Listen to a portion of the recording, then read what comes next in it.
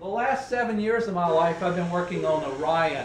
And I first was involved with the land landing. Initially we wanted to land on land and to reuse the capsules 5 times. So we're trying to simulate the dry lake beds out in California. Now this is interesting, there's a dragonfly that will come here. If you watch it. Our requirements when we were landing in the desert originally were to impact something the size of a Mustang horse, a mammal. Then it got reduced down to a coyote. When we send that forward, they highlighted the dragonfly and said, now we're down to a dragonfly. So this is a 2,500 pound end cap of a pressure vessel. And you notice the camera's shaking? There's 4 feet of dirt, 2,500 pounds, and the camera's 200 feet away, and it shakes the camera, so the whole ground shakes. So actually we took that pressure vessel end cap and actually added what then looked more like a Orion capsule. So pretty much you get about 60 Gs because we're simulating the velocity under parachute. For a land landing, the nominal landing was to land flat, okay, and 25 feet a second if you had the chutes. For water landing, you'll see later they tilted 28 degrees, and now I think the design is to go 34 degrees to try to reduce the weight and eliminate some of the astronauts. They have an impact attenuation system. So you see, we start out with vertical tests. A vertical test will happen just if there's no wind. You'll just come down straight. And the ones that have horizontal velocities are due to the wind actually moving the vehicle. So there you can see a sequence of how we swing. And again, this is a vertical. We had initially 2 vendors that were building airbags. And you notice that it bounces. There's actually a bag inside that doesn't fit. That was called the anti-bottoming bag. It was put in there for reusability in the desert as they scraped along, because the way this concept worked, at 1,000 feet you'd jettison the heat shield and deploy the airbag, so you'd come down 25 feet a second, 40 seconds. 15 seconds you could inflate, and 25 seconds you were going down with the airbags. So we did a 2nd generation airbag, this again when we were doing land landing. And now we have a boilerplate test article that looks more like an Orion capsule. Now this is realistic in the sense that it's 16.5 foot diameter.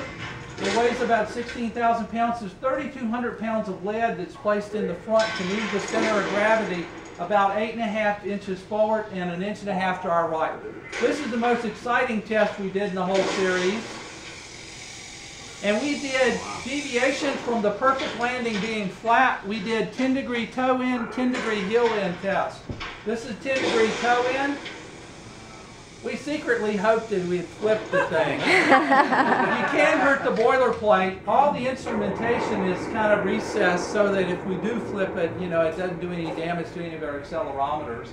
We just have to flip it back, which would cause some kind of delays. But basically, each one of these airbags is controlled individually, and there's a small pyrotechnic cutter. I'll show one that we tried to cut a cable that's but it's like a Vectran cable. We send a signal that actually cuts open the closure cord. So as I mentioned, the astronauts, this is a model of like Apollo, but the astronauts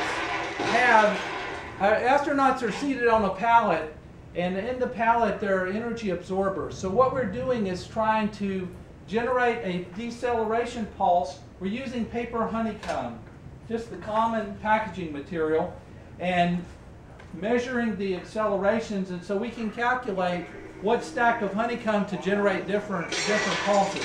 For example, this one's going to generate maybe an 18G pulse. The green part you see actually represents when Orion was a 6th crew, and we have this tilted at 28 degrees to get the effect. We could tilt it, it's like a hamster cage, we could tilt it at any angle we wanted.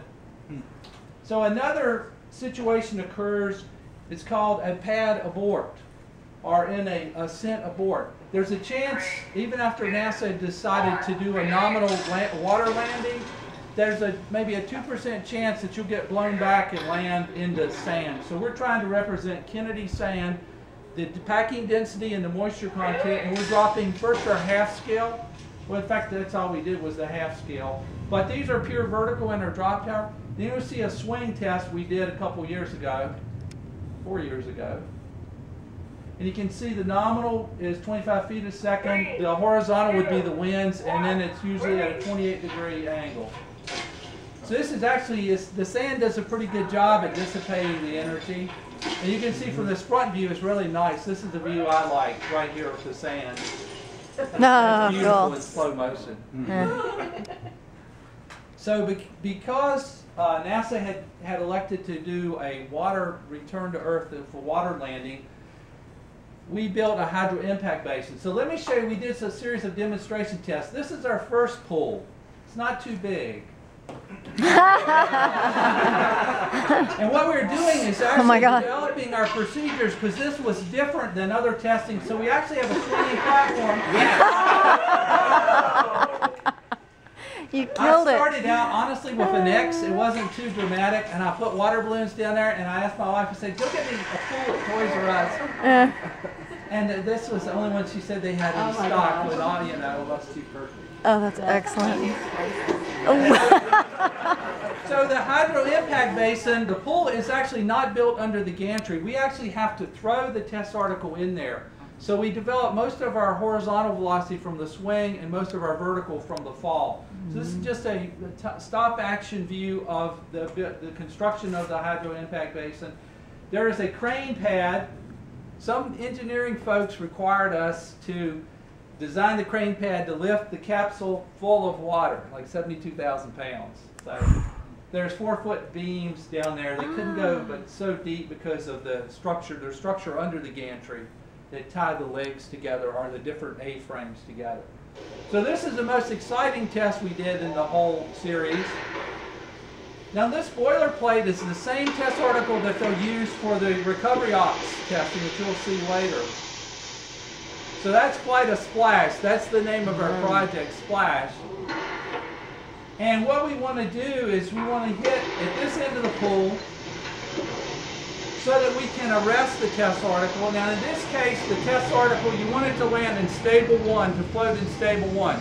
Well, it actually inverts and floats in stable 2, which they'd have uprighting. So here's just a shot from the gantry. Again, we want to hit here. It goes underwater, slides out, and we have to arrest it to keep it from hitting. It isn't so important here because this is just a metallic, but when we get to actual Orion vehicles, they don't want any scrapes or scratches from ground handling or going into the side of the pool. So here's one riding along the top from the, and the way we actually separate is from the swinging platform. We have 3 or 4 of these explosive bolts. Now these bolts will hold 100,000 pounds each normally, but at the right time we fire a charge that separates the bolts, and we hit in the water ideally at the right time. Now you'll notice there was some black muck that came up. Our analysts were predicting we would come within 1 foot of the bottom. We had 20 foot deep, and we actually came really close. We did not get any scrapes from the bottom, but we came close enough to stir up the muck. Well, Richard Petty donated a NASCAR. Engineers had a design for a soft wall. So actually, we wanted to hit here. We just have a small pulley. All the facilities that do car crashes have like a hook that